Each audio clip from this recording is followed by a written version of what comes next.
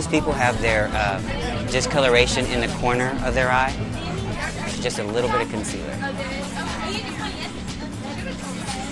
Smooth that out. Always use powder liner over pencil.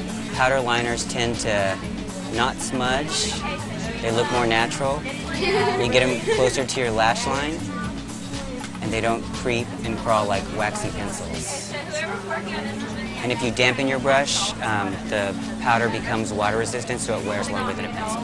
Okay, when applying blush, smile for me.